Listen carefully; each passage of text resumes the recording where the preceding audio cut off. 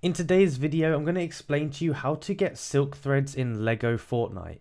Now, it's a super simple thing to get, and it's essential in many of the different crafting recipes inside of the game. So let's go ahead and get it. Now, the first thing we actually need to do is prepare our base a little bit.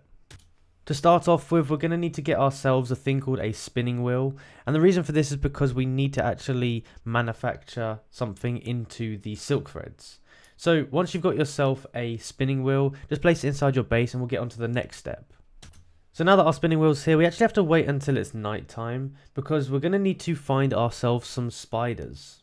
So to find them, we need to venture off on our game, and we basically just need to look around the sort of grasslands, and you'll soon see spiders. Now, they're one of the easiest mobs in the game, but they can group up into groups of 5, so if you do see a group of 5, just be careful because they can kill you, because together they can be slightly strong.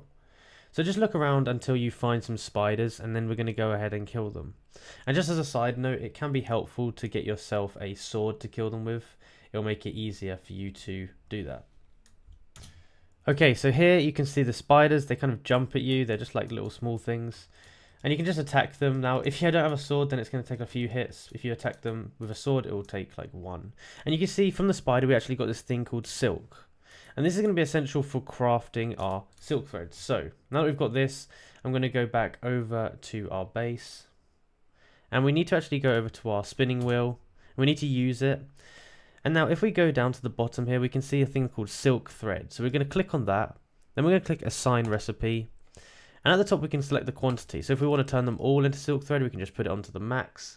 And now it'll start processing them one at a time, and they'll start processing into the silk thread that we need. So just give it a second while it does that.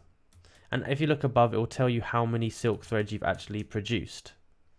While waiting, you could always go ahead and find some more spiders, get some more silk.